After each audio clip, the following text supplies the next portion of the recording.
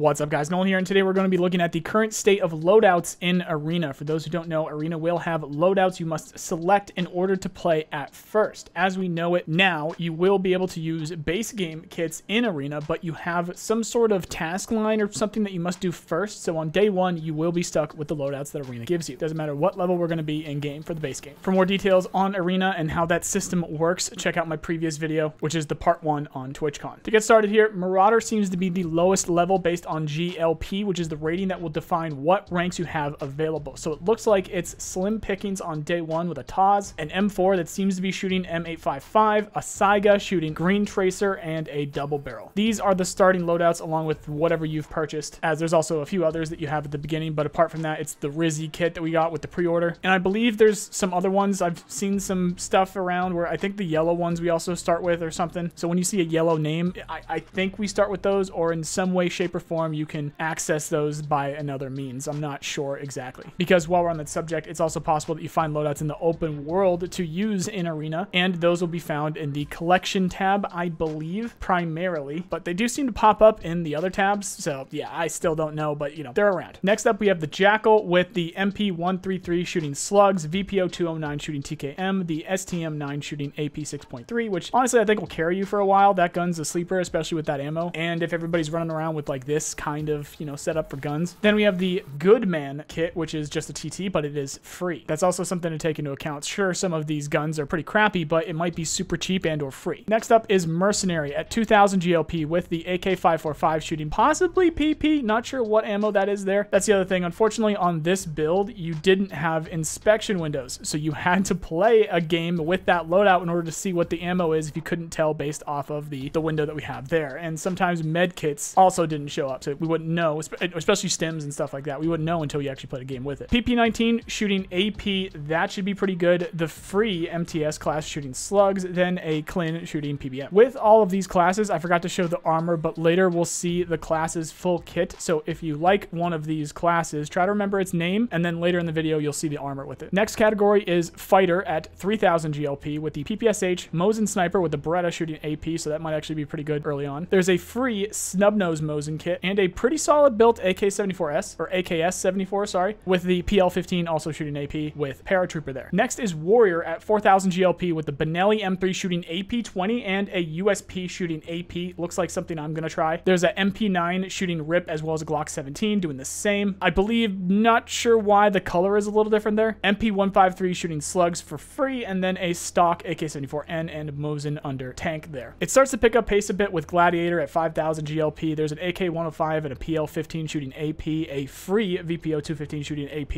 a SA-58 with a Vortex and a Big Mag along with a Glock 18 shooting AP. Then there's an SR2M with the small mags and a Grok shooting AP. The last rank based on loadouts that we had access to at the tournament or at TwitchCon was Veteran, and it starts off cheeky with a double RSH-12. The M1A with, I believe, M61 and a 1911 shooting RIP. I think a few people tried this and it was shooting M61, but I could be wrong. I forget specifically. An OPSKS shooting BP and a UMP-45 with a nice build shooting AP along with a USP shooting AP. That UMP actually might be pretty, you know, good too. Now at 7000 GLP, you get a Snubby MPX shooting PBP out of a drum and a Cult Knife for a bit of style there. An AKM SN, I believe, shooting BP, a M4 shooting M995. That's an actually kind of a okay build, especially where it's shooting M995, and a Glock shooting RIP for Punisher there. I could see exfil on the other side there, so that class Punisher does have an exfil. Don't know what body armor it has though. You can check that out in a minute. Then Shredder with the Kector shooting RIP, but small mags and a USP shooting AP. I can see a face shield TC on the other side of this one as well. Then finally we have Elite with an interesting selection, a VPO 101 shooting M61, VSS shooting SPP but small mags, an RPK with a solid recoil reduction build there, shooting unknown ammo, and a Shrimp, then an RD704 with the drum mag. I want to say it's FMJ or PP, it could be BP, and a 5.7 shooting 191. Now for the rest of the video, I'm in a bit of a pickle because I have no idea what classes unlock when. There was a screen available to us that showed that, but I haven't found a recording of it, and Clown Guy got distracted when going through the classes and forgot to show it here. So all I can do is assume the less effective classes unlock before the more effective, generally speaking. We already know that the classes that we have available don't unlock based off of prices because there is a difference in prices that, you know, vary pretty significantly consistently in the ranked loadouts. It can go from 15 to 205,000 in the, you know, the span of one loadout section or one ranking. So I'll scroll through and point out ones that I know were good, and you can kind of peruse through the ones that we have available here. And again, this was at 6,000 GLP and level 30, so there are a bunch more. There's actually 2 full levels of ranking that can unlock, and then also I presume it goes up to 70. It's probably going to go up to, you know, at least,